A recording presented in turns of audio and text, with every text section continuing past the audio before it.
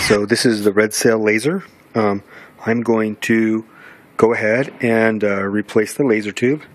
You'll notice I put clamps on the hoses, and this video will also help for first time installation. Now, replacing a laser tube is pretty much the same on most Chinese lasers. So I've gone ahead and clamped the hoses off, and now I'm going to open the new box with the new laser tube in it, and we'll go ahead and install it. Okay, so laser tubes are extremely fragile, so be very careful when opening up the box. As a matter of fact, if you order more than one, check both of them right away to make sure that they are not cracked. Okay, so this is the end that the laser comes out, and I'm going to go ahead and unwrap the foam. Again, looking for cracks. I do not see any so far. That is where the hose will be plugged in. Notice that little screw there. That is actually your one of your connections. And you'll notice the plastic with the little notch at the other end. That is where your other connection will go. Okay, so the unit is installed. Almost. It's in place anyway. This is what it looks like from the side where the laser comes out. If we come around to this other side, this is the other end of the laser. Now you'll notice this connector right here. You will actually have a cap over this, and I've taken that off, and I'm going to screw down my connector to that. You'll notice my end of this connection is black. That's because my laser was failing and it started sparking.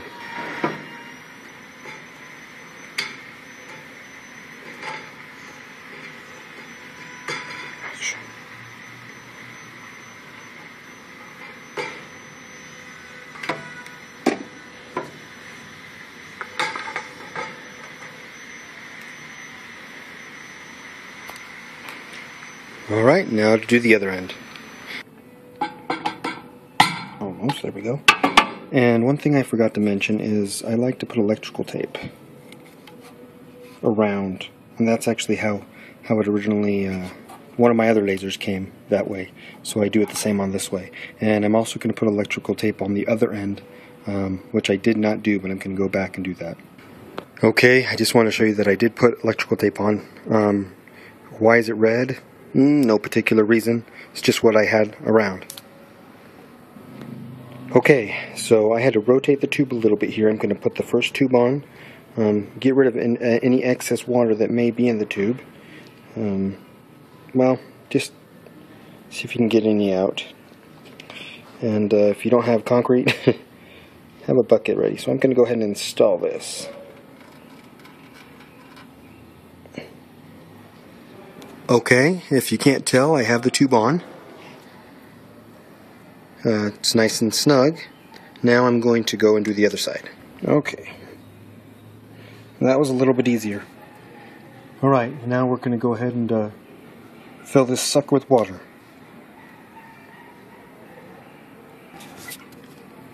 Okay, it's starting to fill with water. You can see that. You actually don't want to be able to hear any noise. You can rotate the tube a little bit, if you can, to get that air out. Oh, there we go. There goes a bubble.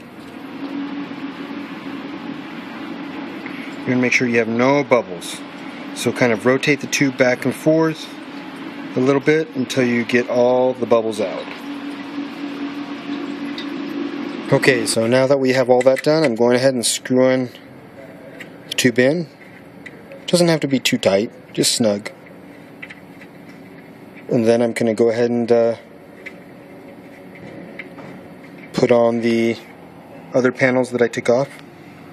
On the other laser, it's a small eBay laser. It doesn't have those extra things you have to take off. The tube is actually much easier to install than this, but the basics are all the same. Now on this laser I have a few more pieces to put on. You can see those tops and sides that I took off. Some lasers don't have those.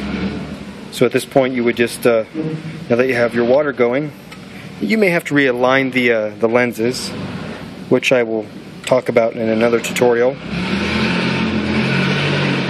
Alright, ready to go ahead and get this thing turned on. Well, thank you for checking out this tutorial on replacing the laser tube. You can shoot me any questions. I'll try and answer them if I can. And again, appreciate watching.